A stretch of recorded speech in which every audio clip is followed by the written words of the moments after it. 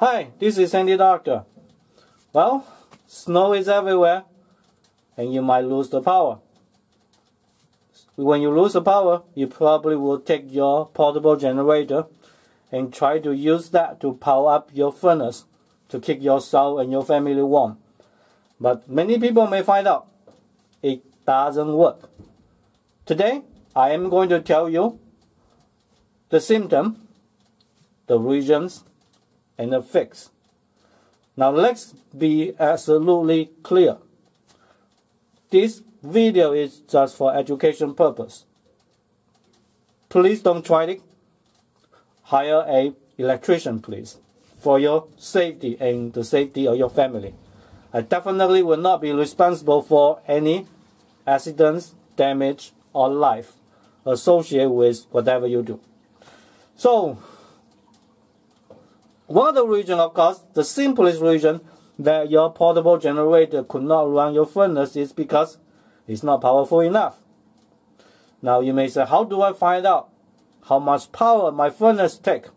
There usually will be a label somewhere. For mine, the label is sitting out there inside where my finger point to. You couldn't see in the video. It tells you that it will take 12 amps at maximum, which will translate to about 1500 watts of electricity for 220 volts system. But I need to tell you, if you use a 1500 watt system, it's not going to run. I tried it before. It takes at least 2000. In fact, I use a 3000 one. It's a backup power, an inverter associated with a battery pack, but the portable generator will be the same. So you need to give it some buffer zone. Anyway, even when your portable generator is powerful enough, unless your furnace is really old, it still doesn't run.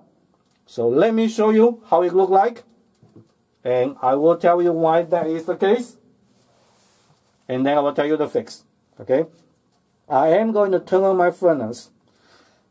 I can control my thermostat using my phone actually, so I am going to do that. It will take a few seconds before the induction motor kicks in, and it will run from that. But it will only run for a little bit.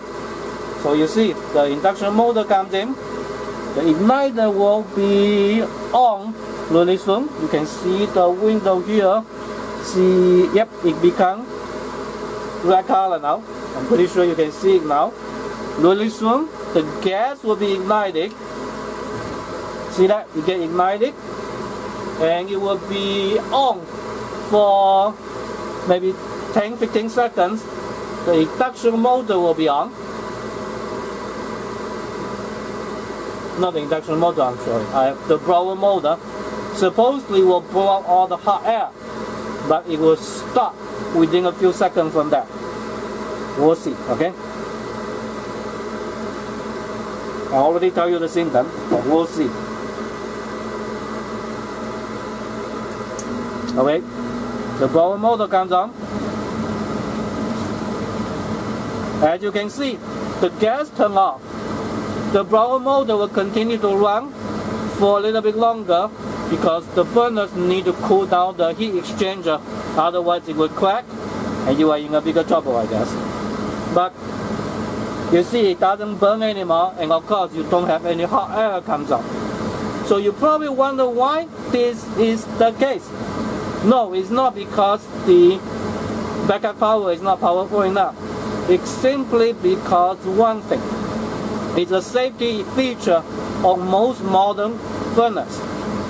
A furnace will have a flame sensor to make sure that it is actually burning. I know you can see it with your eye, right? But the machine needs to know it. The flame sensor needs to detect that. In order for the flame sensor to work, it needs a signal saying that the ground and the neutral wire are connected with each other. So this is a socket. You have a ground, and this is the neutral. The high is the smallest one. These two need to be connected somewhere. You may say, what? Are they connected? Yes, right before your main electrical panel. They are physically connected. We call them bonding. So your neutral and your ground are bonding for your public electricity. However, most portable generators or most inverters, these two are not connected. They are called floating neutral or open neutral. Because of that, the furnace will not work. And we don't need to get into the scientific detail why it wants them to be bonded to work. But that is the reason. How to fix it? Well, simple. If you really want your portable generator or your backup power to run your furnace, you must connect them. I actually use this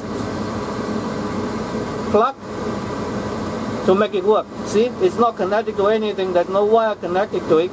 But if you take the 3 screws out, these 2 wires are actually connected with a jumper wire. I will show you a picture of what's inside back into this video.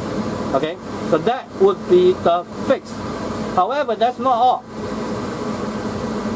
If you actually connect these 2 and call it a day, yes, your furnace will run, but it is dangerous just in case electricity leaks to the outside of your furnace, your ground, and you could get killed. So that's not a very good idea. Of course, you may ask, how about my city power? Are they the same? No.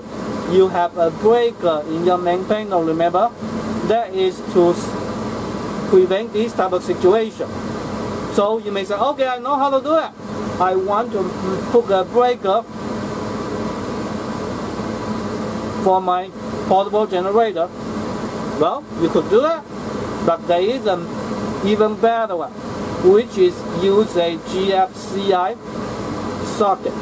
Okay, so make sure that you have a GFCI socket rather than a regular one connecting your portable generator with your furnace, and you bump your ground and neutral, then your furnace will run with your portable generator.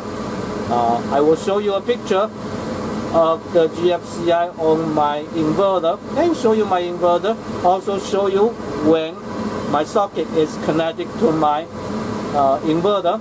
I'm not going to show you when it is running because you know how it looks like anyhow. Anyway, this is the symptom. Okay, the furnace will run within a few seconds. Well, the furnace will run after the blower motor kicking, but will shut down within a few seconds. If that happens, you should know that you have a over neutral. Okay, and the reason is the flame sensor need a bonding neutral. And the fix is you create a bonding neutral yourself. But please don't just do it that way. You also please make sure you have a GFCI to protect you and your family. So this is what I am going to tell you for today. Hopefully you learned something useful from this video. But again, you do it if you want to do it. You do it at your own risk.